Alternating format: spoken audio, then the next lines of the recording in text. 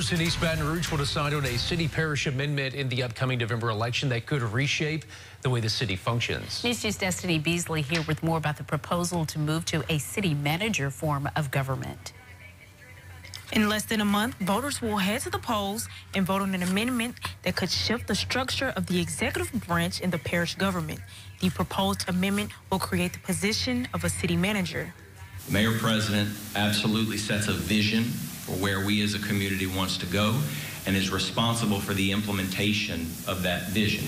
That will still be the responsibility of the Mayor President. But under an amendment on the November ballot, the role of Chief Administrative Officer will be split into two roles. The first role being a city manager. Council member Rowdy Godet says a city manager would take on day-to-day operations. A professional, qualified manager to oversee the departments and make sure we're transparent with how we're delivering the services. Are we meeting metrics with how we deliver the services? And then, frankly, how do we improve delivering those services? And the other role is Chief of Staff.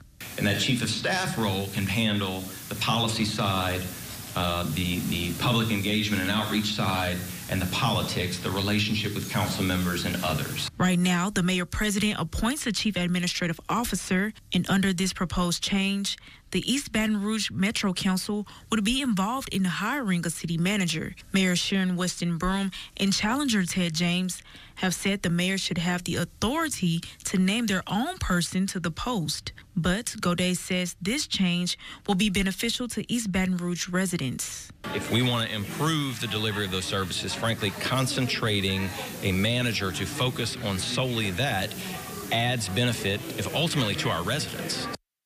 Godet says the Mayor President would set the budget for the new office and pay the employees in that office from within that budget. Destiny Beasley, WBRZ News 2.